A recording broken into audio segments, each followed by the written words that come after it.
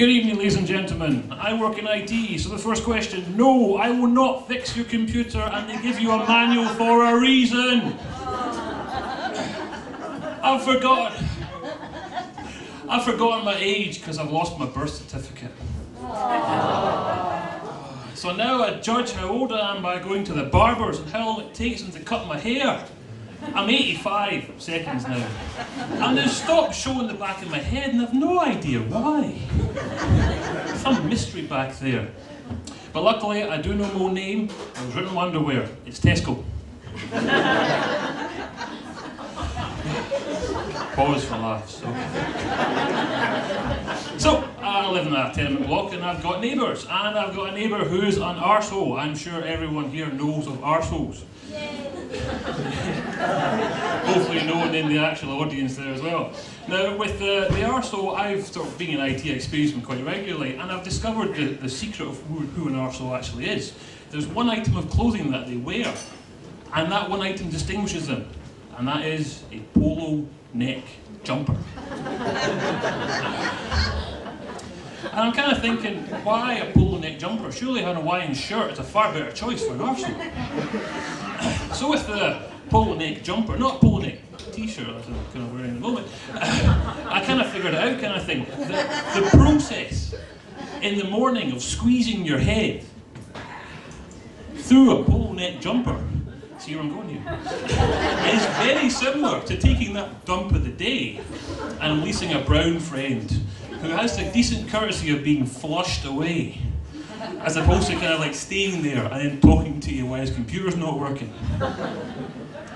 Now I think that arseholes aren't actually born, they're selected. It's like the lottery, it's you. Sorry, not actually you, sorry. Just a random person there. So I'm always fearful of going on my annual clothes shopping trip, walking into a nice boutique, picking up a polo neck jumper and thinking, hey, that looks good. Or ever getting that present from my relatives or anyone in the audience. So, my arsehole neighbour, he always wakes up early in the morning and quite frankly makes a bloody noise. Jingling keys, banging dustbins, I think he's a real arsehole. But I don't like waking up in the mornings, I want a nice way of waking up. And I've read about an invention in America of a bacon cooking alarm clock. Come on, we're in Scotland, come on. Now, I think a bacon cooking alarm clock is the best invention ever. But then it struck me, how would you hit snooze? Just go, shh, ah, my hand! But it's better than Chris Moyles.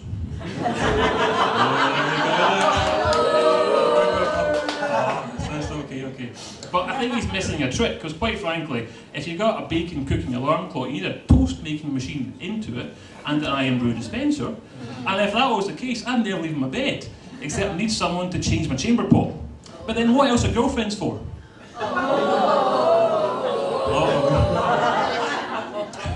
So my arsehole neighbour as well, his dog, he's such an arsehole, his dog's stealing down. So he's hired a dog psychiatrist. And I'm thinking, what the hell's a dog going to say to a dog psychiatrist? Psychiatrist, so tell me about your parents.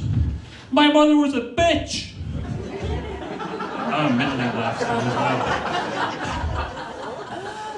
So I got up nice and early for a hospital appointment and I decided to get there bright. And I'm always amazed by the NHS spend all our bloody money on inspirational posters like "Do not die" and "We can cure your smoking, take it up now," just to justify their budget.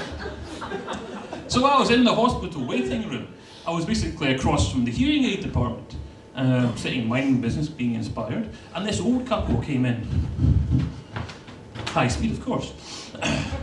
And the guy was obviously deaf in both ears, seeing these large hearing aids. So his wife turns to him, just in front of the chairs. "Sit down, dear."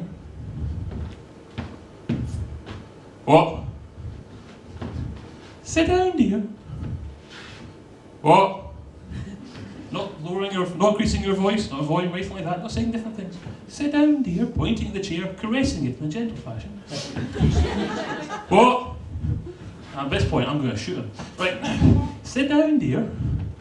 "Oh, sit down." "Oh, okay, sits down there." Now, as the faction never changed their volume, that's not deaf, that's stupid. And that's possibly an NHS fault there, misdiagnosis. So she goes happily off to the reception. He's minding himself, happy as Larry. Dee, dee, dee, dee, dee.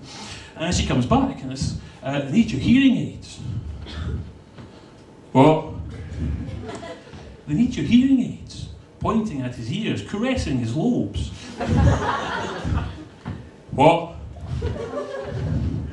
We need your hearing aids. Again, not changing volume or anything like that. What? I wanted to slap him, I really did. We need your hearing aids. Oh, my hearing aids. Oh, no problem at all. There you go. And again, happy as Larry. So she was off to reception and he gets up and he starts moving. Fair rate of knots this guy's going now. And just as he's at the door, the receptionist points in a quality cinematic escape. He's escaping! At which point you could hear, oh, bugger. And then his wife kind of turns around, grabs him and ushers him back to the seats. And unfortunately I missed the rest of it there. I'm sure it was a camaraderie of cavalcade there. So I went to the doctor, and the doctor said, right, you're pretty okay, but you're going to change your diet. Really?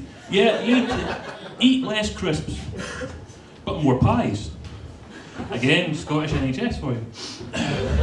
And it reminded me again of a story I read about a woman who only eats beef-flavoured Monster Munch.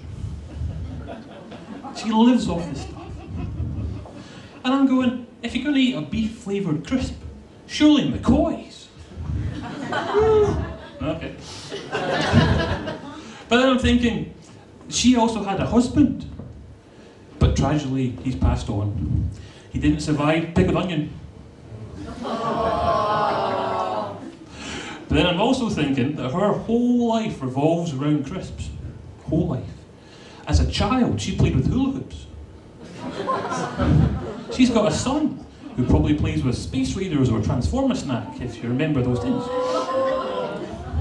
Her favourite brand of jumper is Pringles. But she's a big fan of cheesy balls. Thank you, ladies and gentlemen, and